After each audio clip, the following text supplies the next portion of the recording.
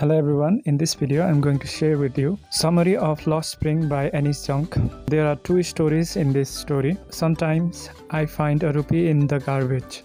In this story, Saheb Alam, a young boy who lives in a slum, spends his day scavenging for gold in the garbage dumps of his neighborhood. The dreams of going to school, but there isn't one in his neighborhood. The narrator promises to start a school, but it's a hollow promise. Saheb's life is a struggle for survival, and he finds solace in small joy like finding a rupee in the garbage. Despite the hardships, Saheb has a spark in his eyes and a sense of wonder. He is fascinated by the game of tennis and watches it intently, dreaming of playing it one day. However, his reality is far removed from the world of tennis. He works in a tea stall and is paid 800 rupees a month, but his face has lost the carefree look. Saheb's story highlights struggles of growing in the poverty and the loss of innocence. Now, second story is I Want to Drive a Car. Mukesh, a young boy from Firozabad,